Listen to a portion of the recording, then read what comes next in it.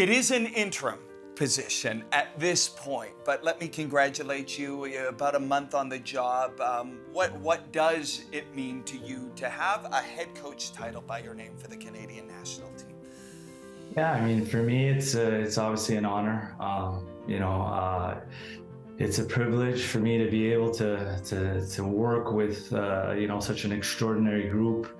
I'm a product of Canada, and I grew up playing here in Montreal as a player. I played for the junior national team.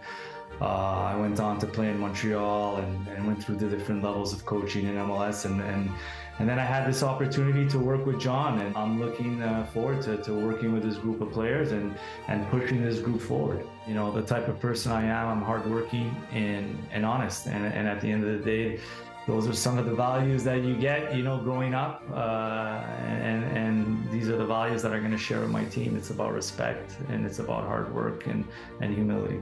Do you have ambitions of wanting this job permanently to lead Canada into a home World Cup?